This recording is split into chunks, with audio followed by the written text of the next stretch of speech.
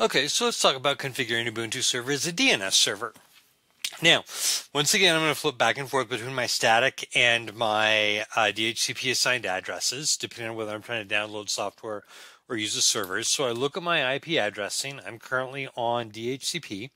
I actually wrote myself a little shell, or static rather. I actually wrote myself a little shell script to simplify this process. So if you want to know how I do that, go back and review my videos on setting IP addresses on an Ubuntu server. But I'm now running a DHCP assigned address on my local network, so I can go ahead and install my software. Now, the DNS server that we're going to use is the Berkeley Internet Name Daemon, or bind. So the command is sudo apt install bind 9, which is version 9 of the Berkeley Internet Name Daemon. Yes, I want to go ahead and install it, and that's going to do my install for me.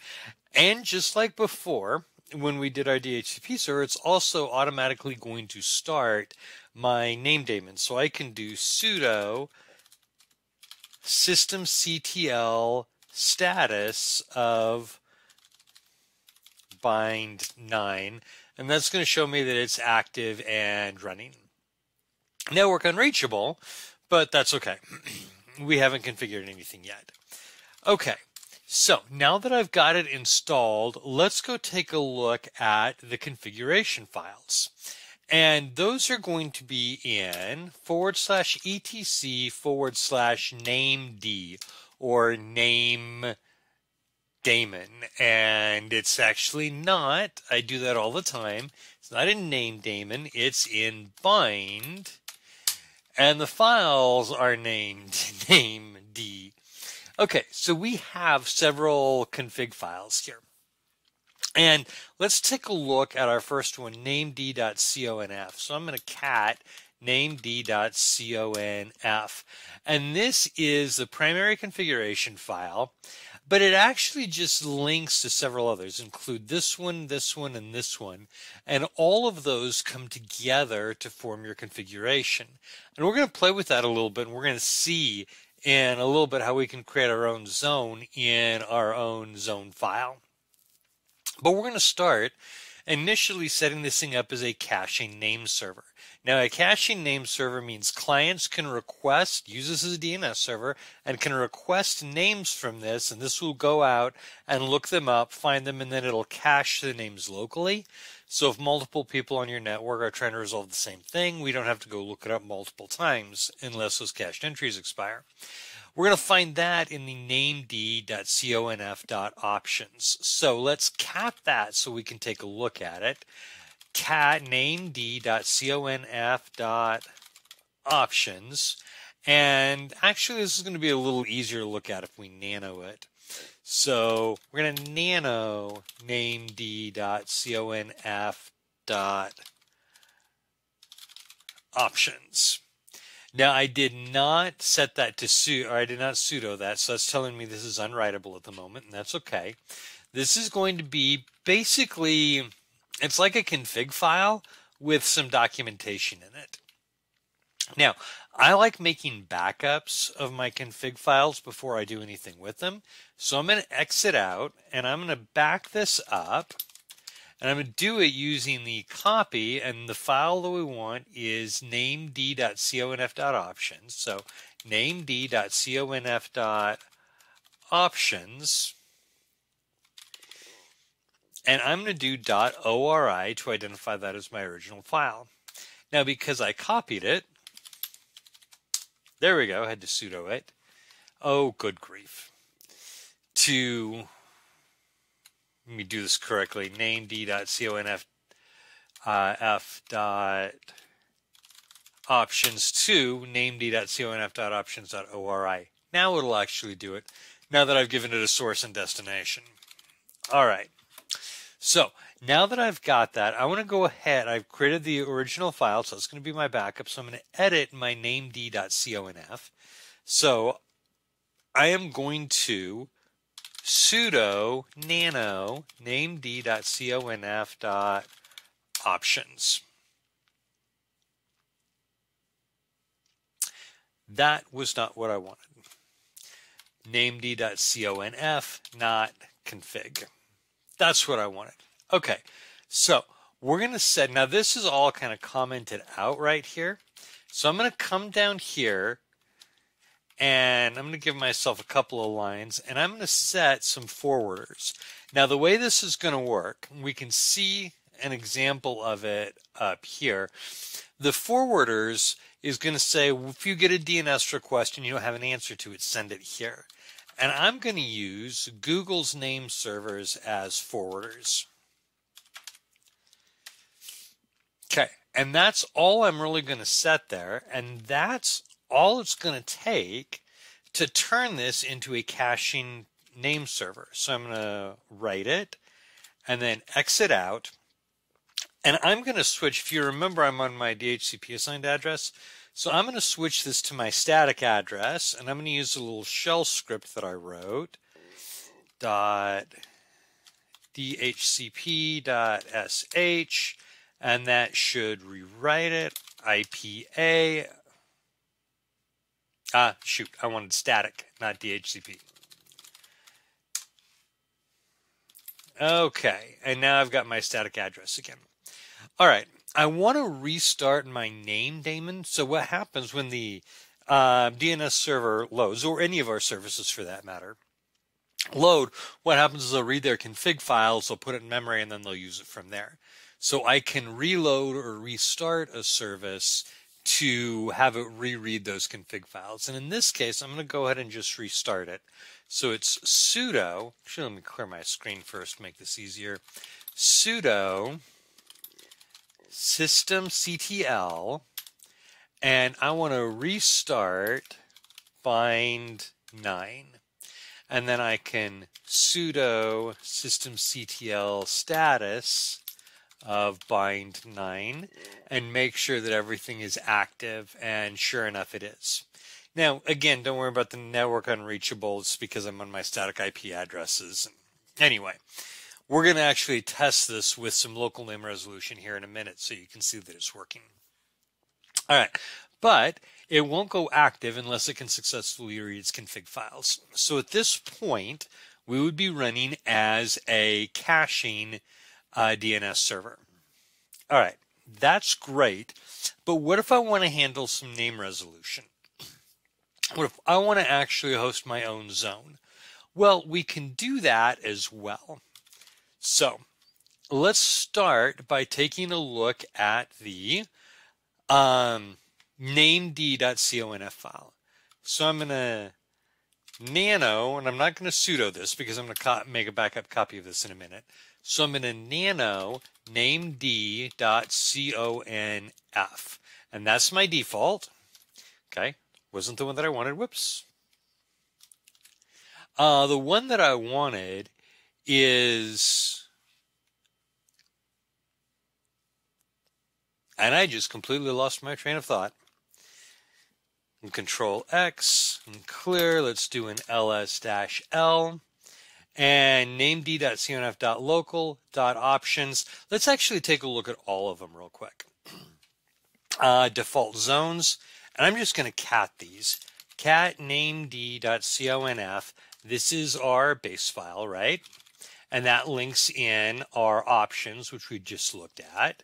We can cat named.conf.local, and that will show some of our local configurations. Add your local configuration file here and consider blah, blah, blah. And this is our named.conf.options that we just edited. The default zone, that was the other one that I wanted to look at. So we're going to cat named.conf.default-zones. And this is going to show us all of our broadcast zones that are predefined. Okay, now I'm going to create a new file, and I am going to link it into my named.conf. So now I'm going to sudo nano named.conf. And this is going to give us our include files. And I'm going to create a new zone here. I'm just going to go down one. And I'm going to do zone Dalton.local. And that's going to be in, and I'm going to capitalize in here, and then open curly brackets. This is going to be a master zone, and I'm going to put it in the file /etc/bind, so with everything else, /net.dalton.local. And that's where I'm actually going to put all of my name resolution. So close that. And this is going to say we have a new zone file, dalton.local. It's going to be a master zone, and this is where we're going to find all the information for it. So I'm going to write that out and exit. Okay, now I want to create a new zone file, and I actually have a template for it. It's in db.local, which is right here. So db.local, db.empty, a few other DBs. So we're going to take db.local and we're going to copy that. So I'm going to sudo copy db.local, and I'm going to give that the name that I just told the named.conf file that I was going to use, net.dalton.local. Now I can nano net.dalton.local. And this is what I have. This is predefined. So a bunch of things already set here. Now, before I start adding new records down here, there's a couple of changes I want to make. So my local host right here, I'm going to change that to dalton.local. And so that's going to be my start of authority, dalton.local. My serial number here, I'm going to increment the serial number, which tells the DNS server when it reloads the zone, hey, there are some changes here. So we're going to increment this every time that we make a change. So here are some records. The start away record is predefined. The name server record, an address, and an IPv6 address for loopbacks. Now I'm going to start putting in my own records. And I'm going to do file serve in a, and I need the spacing between those. It's going to make it easier, but I don't have to perfectly line it up with these. I'm tabbing it over just because it makes it easier for me. And I'm going to type 192.168.1.101. And then I'm going to do web serve, and that's going to be in, it's going to be an A record, 192.168.1.102. So I've added a couple of A records, and I can add other types of records as well, CNAME records, MX records, whatever. So I'm just going to start with a couple of these just so that we can see this work. So I'm going to save this file and exit. Now, at this point, I have my configuration. I need to reload my configuration files. I'm going to just restart the system or the bind9 service. So sudo systemctl restart bind9. And that said, we have control process exited with an error code. Let's see, systemctl name d dots or status of name d dot service, and I'm looking to see. Okay, so we have some errors in our configuration here. So this is going to give us our file name d.conf is missing a semicolon. Let's see if we can find these real quick. So let's clear the screen. And it was the named.conf file that it looked like we had a problem with. So let's sudo nano named.conf. And aha! Right here, we need a semicolon. All right, let's see if that was our only issue. So let's sudo start, whoops, that won't work, systemctl start bind 9. Okay, that looks better. Sudo systemctl status of bind 9. And hey, look at that, we're up and running, so things look better. Q out of there. And let me check real quick. I did switch this back to static, so I'm going to try this. I'm going to do an NS lookup. I'm going to set my server to 192.168.1.10, which is my address. And I'm going to look up fileserve.dalton.local. And sure enough, look at that. It finds fileserve.dalton.local is at 192.168.1.101. Let me look up webserve.dalton.local. And it is resolving both of those names off of my local server. So my DNS server is up and running. It's functioning as a caching DNS server, and it's also serving those particular A records that I put in the DNS zone. So perfect. Now, I just use NSLookup. That's a tool that's available on Linux. It's also available on Windows. But there's another tool that we can use. It's called dig. So I'm going to do dig at, and dig is going to dig out our records at 192.168.1.10. That tells me which server. And I want fileserve.dalton.local. And dig is one command, and it's one command to find one record rather than going into the NSLookup. You can also NSLookup and give it a specific name that you're looking for. But this, no pun intended, digs out more information. Here's what we want. So it shows us our question section. It shows us our answer section. And this is what we want to see. Fileserve.dalton.local resolve to, if you read the line all the way over, 192.168.10 or 1.101. Okay, there we go. We have our DNS server up and running. Now, I'm going to go ahead and I'm going to disable bind 9 the same way I did with DHCP, because I don't actually want it running on my local network. Now again, just like with DHCP, what I just gave you was an example. You're going to take and modify that to fit your needs on your network. So it'll be your IP addresses, your names, all of that. This was just an example that will hopefully point you in the right direction. Now let me go ahead and stop this. Systemctl, sudo systemctl, disable